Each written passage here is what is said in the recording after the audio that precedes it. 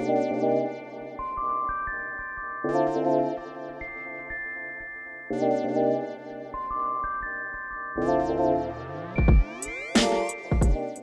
everyone, I'm Prez. Welcome back to Cabrillo. If you're new, this is episode 3, and today we're going to be building the central business district for Cabrillo, which is my city set in Northern California, where we talk about urbanism, have a good time, and try to make a cool fictional city. So starting off here, I mean, we're looking at the peninsula where downtown's going to sit, and we're going to be crafting the outline of downtown in this episode. Don't expect it to be fully done. I just want to get a feel for where stuff's going to go in the city. First, an inspiration station here, we're going to take a look at Sacramento, which has a skyline that's a little smaller, but about the scale of the skyline that I want to go for in my downtown. So I definitely used it as a basis here, but also San Francisco. San Francisco's skyline's a little bit big for me, just considering the scale of my peninsula, but I wanted a big modern skyscraper like Salesforce Tower, which is the tallest one you saw there. We're also going to head across the bay to Oakland's. Oakland's skyline is kind of meh to me, or at least the buildings of it, but I do like the scale of it, and it's, in a region that's relevant to me, so I did want to take a look over in Oakland, but also, of course, Portland's skyline is, I mean, the buildings are fine. It's really just the backdrop of the green hillside to the right over there that really stands out to me, and I'm going to build a skyline that's probably a little bit larger than Portland's, or at least the taller buildings are. And you see me place this enormous building at first here. I'm going to remove that. It ended up being way too big, mostly just because I can't really expand the downtown much beyond that hillside, because that hillside at the top of the screen there is actually going to be a nature reserve right next to downtown. I want to really exaggerate the, the green belts in the city, which is, just the fact that the city's just got tons of outdoor recreational opportunities and tons of land has been preserved, and, even right near the center of the city, but also, towards the outskirts, there isn't going to be too much sprawl here. So I want to communicate that by making sure there's really quality open space right in downtown. So this avenue here is the widest road in downtown. So it's basically, it's got bus lanes on it, and we're going to make the bus lanes look more realistic and add turning lanes to them in a little bit, but towards the end of the video. But the rest of the road, as it heads north, will actually turn into a light rail line, and I showed you what that looked like in the last episode, but you'll see a little more later what that transition looks like. You can kind of see it to the top there. But this avenue, one thing I wanted to make sure I did is I wanted to make sure that the building heights along this main avenue here were reasonably tall. As in, the buildings right next to the avenue, wherever there are buildings, are wide enough so they're at least as tall as the avenue is wide, because it, grounds you on the avenue and makes you feel like you're well contained in a good ratio. And that's why sometimes you might feel claustrophobic in a city that's got, say you're in Times Square, it's crazy, the scale's totally off, but also being in a suburb where the buildings are really, really set back and short also doesn't feel quite contained. There's a certain ratio that you can meet, and there are arguments over what that exactly is, but I wanted to make sure that, and this is a little bit, even further than the ratio needs to be. Like, some of these buildings that I'm placing along the side there are actually taller than the avenue, but, and then obviously we've got skyscrapers that are way taller than the avenue, but for the most part, I don't want any buildings that are so short that the avenue makes it feel like you're in a suburb. That was just my goal there. But yeah, so you see I removed that big skyscraper. I'm also going to remove some of those New York skyscrapers that I placed that are on the kind of top left. Just the older ones, the white ones. They look really good, but it's not really feasible to have so many older skyscrapers from, so long ago that are so tall. And Jay had a rule that he mentions to me, actually. Let me actually see what this was. Again, it was from Interurban Era, which was to not build the first, last, biggest, or smallest place or thing in your city, just for anything fictional, just because it makes it a lot more plausible. Like, you can have anything in between, but none of those. And I just wanted to try to make sure that I stuck to that. Let me know if I stick to that, because once again, I'm going to remove some of those older, taller buildings on the left there, but we do have one taller building with a tower kind of in downtown. We're also going to have cool little square in downtown that I think you're going to like. Lots of different features. This episode might feel a little disjointed. I feel like I'm disjointed right now just talking to you, but it's just because planning out a skyline is never simple, and I'm not even sure where individual districts are going to go. Right now I'm kind of building a little entertainment district. I'm not going to build the district in this episode. I'm just placing buildings where I think they might go, and we're going to change them a lot in the future. They're just a couple little areas that I wanted to draw attention to as possible places to build distinct districts, and this is one of them, which is going to be, you know, entertainment.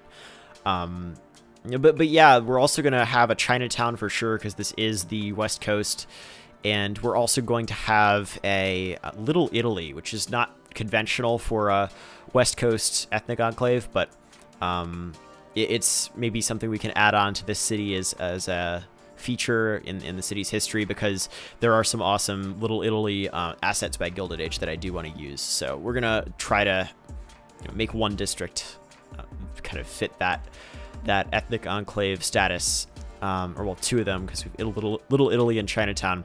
We might also have more in the future that are smaller, but those are the two main ones that I do want to implement, and I want to make sure that I'm not duplicating Columbia City's Chinatown too much. I want to make this city have its own unique Chinatown, but just like Columbia City and Aramore, this is set in the you know, kind of Pacific Northwest, well, Northern California, Pacific Northwest area.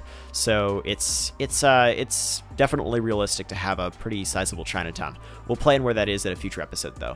God, going back and listening to that time lapse, I sound terrible right now. Sorry about that. I've got I think allergies or something. Just my throat's a little swollen. Like, I don't have COVID. I tested negative, but it's probably allergies. Allergies are weird this year. Whatever it is, I sound a little off this episode, but I should be fine. It's not too bad. Do also let me know if you're enjoying so far. A like would be appreciated if you are. Signals that you are enjoying without needing to leave a comment if you're lazy. Or just leave a comment and just let me know what you're thinking of the new video style, because I've changed it up a little bit. I really like it. It's really simple for me to do, but also feels like I can, like, really what matters to me isn't necessarily the top tier quality, like having Google Earth Studio footage that takes me a long time to record. Like, I'm fine with having just normal Google Earth footage in the beginning of the video in Inspiration Station if it communicates the same amount, or in my opinion, I think it communicates more information the way I'm able to move my camera around a little bit more freely. Stuff like that. I'm trying to communicate information and tell a story in my videos, and I really would appreciate some feedback on, you know, how I'm doing that, and also if I could do that better. It's a little weird trying to communicate stories like this in my videos, just because it's not like I'm editing the city over time or building it throughout history. Like, I'm building one piece at a time and buildings from different eras. One idea I had for a future series would be to do a season 2 of a previous series, where I go back and do redevelopments based on comments and build new transit lines, stuff like that, over a timeline that we agree on. And I think that would actually be a really interesting idea. I don't know when I do that or what city I'd do that for, but I really think that could be cool, because it gives you the opportunity to really immerse yourself in the city without feeling like you're building over a period of time that, or well, at one point in time, rather. You could build it a period of time if you do that, if you work with an existing city and make a series based off of that. It's just an idea I had, but regardless, I do want to make sure that I can still tell stories about Cabrillo's history and about just West Coast cities in general and urbanism and all of these things while I'm making these videos. The goal of this is to be a City Skylines series that anybody can watch and enjoy me, building the city, but also communicate stuff on urbanism, on anything like that. So I would really appreciate not only feedback, but maybe suggestions on how you'd like me to do that, maybe how you'd like me to conduct polls, various stuff like that. I'll stop talking now, but just let me know in the comments if you have any ideas. Anyway, we are continuing here to work on the downtown. I'm also I'm trying to figure out exactly what types of roads there should be, and I noticed I should have done this earlier. I should have planned out where all the bike paths would be, because I forgot that the Class roads with bike paths, the US roads, they are wider than the normal US roads, so it made it a little bit hard to plan out after the fact, because I'd already placed buildings down, and that was my bad. So I'd recommend planning that kind of thing out in advance, but I'm trying to do that as much as I can for these next districts here. I'm also adding back a couple of one-ways where it makes sense, like along the highway here, although once again we're not going to have too many one-ways within the city. I'm also adding some roads that have bus lanes that might not be part of a coherent bus lane network, like not a full BRT line, just areas that have had bus lanes painted red, which will end up being shared by bike lanes, by the way. But yeah, anyway, that's what I'm doing right now. I'm just kind of upgrading these. None of it's final, but I'm trying to get closer to having a cohesive bike network, but also making sure to note that the bike network's not going to be perfect. Like, the city's working with old infrastructure here, piecing together a bike network. There are politics involved, so it might not connect perfectly, but that's realistic, and you have to be okay with that. Anyway, I'm working on the plaza here, the square in downtown. And I'd really love some names for this and a story behind it, because it's kind of like Pioneer Square in Portland in terms of being a gathering place for the city. It's the center point of the city. There's probably going to be a park across the street. It's got a little green space, like almost like a urban pocket park of some sort, but on a whole block across the street on the left there. But yeah, I'd really love some stories for this. Let me know in the comments if you have any ideas for how this park came into being, how all these buildings were planned around it.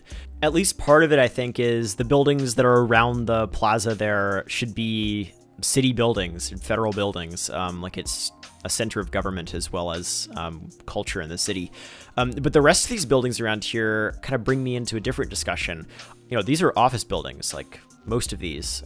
We're going to place a lot more residential towers in the future, and a lot of them are also going to be outside of the city center.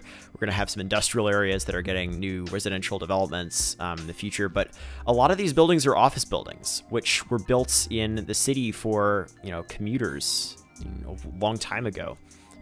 Although there aren't tons of them, because a lot of that development also happened outside of the city center in the 70s and 80s when offices were being built in the suburbs instead of the central city. So if there aren't, a ton of office buildings in downtown, that's why. There's going to be some sort of research park outside of the city that is like a tech hub of some sort that we're going to build in the future. Probably around a university, maybe talking about the dynamics that kind of shaped Silicon Valley as well. But for now, like, this central business district here in downtown is shaped by the fact that a lot of development occurred outside of downtown, and these office buildings here are only part of the story. There's also going to be a lot more office development elsewhere, and suburban commuters commuting from suburb to suburb rather than from suburb into the central city really shaped that. And people wanting workplaces closer to home shaped that. Lower land costs shaped that. But yeah, that's why I'm not placing too many office buildings here. They're probably under 20 large office buildings, if not fewer. And obviously a lot of the smaller buildings will also have offices in the upper floors in our fictional world here. But in general, this is like downtown Cabrillo is a center of residence as much as it is a center of business, and it's a center of culture as much as it is a center of business, because the business is concentrated not only here but elsewhere in the metropolitan area, which is something that you have to consider for sure. And I definitely want to make sure this isn't a completely polycentric metropolis, which basically means a city that has a couple different centers. Like, you could think of LA like that. Like, there is downtown LA, but Santa Monica, Century City, places like that, and Glendale also represent other, points in the city that are make it a polycentric metropolis, like many centers. This is not that, but I am saying that it does have some office development in downtown, or in the suburbs, as well as in downtown. So it's an interesting place, and it's not copying the dynamics of San Francisco on a smaller scale, although it kind of does resemble that, because San Francisco's got a strong central business district that has been expanding and has office buildings, but it also obviously has Silicon Valley with lots of jobs at the edge of the metropolitan area, which I definitely want to communicate here, and that's something you'll notice. If you have any other stories for Cabrillo's history, definitely let me know in the comments. But in short, it's not trying to replicate San Francisco's metro area dynamics, but it is going to have a lot of those factors shape it as well. And that's kind of where I'm coming from with this downtown, and once again, why it isn't just covered in office buildings. Because a lot of that development, once again, happens when office buildings were also being built in the suburbs. That was a little bit of a marathon there. That's a little bit about what I'm thinking for the central business district here, and central business districts elsewhere kind of have similar dynamics, although each one's different. There's a lot to learn about, central business districts throughout the country.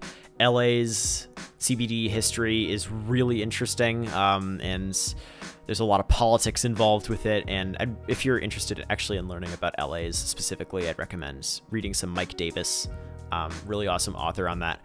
Anyway, moving on here, I wanted to announce the results of the votes last episode. So first of all, Mount Oso won for the mountain here in the city over Mount Columbia with 59% of the vote. Which I'm happy about. I liked this name a lot more too because it kind of moved us on from Columbia City. Secondly, we are going to be building a dismantled freeway across from the city. This is going to be a site of a previous freeway that's kind of been turned into something like the High Line, probably. I'm not sure exactly how I'm going to pull it off. Let me know if you have any suggestions for that. At least part of it will kind of work like the High Line in New York City. It'll be elevated. It'll be really cool. For the vote for this episode, make sure to check out the link in the description and vote on whether we should have any buildings like restaurants or hotels along the waterfront, with the proviso that any buildings that would be there would allow the public to access the paths on their premises to make sure that public space is preserved in the city. Should it just be green space, or should there also be restaurants and hotels and stuff like that that aren't very invasive but still are on the waterfront? So make sure to cast your vote at the link in the description. I might also have a pinned comment for it. And make your voice heard. Even if you don't comment in the video, I'd love to hear what you think about that that build.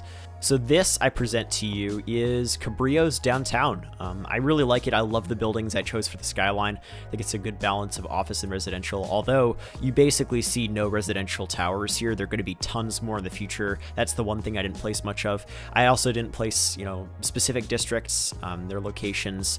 So suggest locations maybe for individual districts, or maybe I'll choose those myself, and we'll kind of build them one by one and give them their own feel, give them their own history. I'd love to hear some suggestions in the comments for how that should go, some stories, because I would love to hear what you think. I'm trying to integrate participation as much as possible in this series. I know it's not perfectly realistic, like we're not having city council votes on what to build in a perfectly realistic fashion or anything, but I'm doing my best, and if you have any more suggestions for how I can increase that, please let me know in the comments, because I'd be totally open to more suggestions. Regardless, hopefully you enjoyed the video. If you did, make sure to leave a like. That'd be great. Join us on Discord, post your own screenshots there, just engage with the community. It's a really awesome community over on my Discord server. We'd love to have you. Follow me on Twitter for urbanism content. If you want to download the save game, head over to Patreon. If you want other benefits, you can head over to my Patreon or become a member here on YouTube. Both are in the description. And quick shout out to some patrons here: Dental Wright, Antoine Robert, Rodney Green, Bradley Stanton, Fluffy the Cat, and Oliver Gansberg. Thank you all so much. A lot of you are new, so welcome. Anyway, I'll see you next time for the next episode of Cabrillo. I have no idea what it's going to be, but it's going to be good.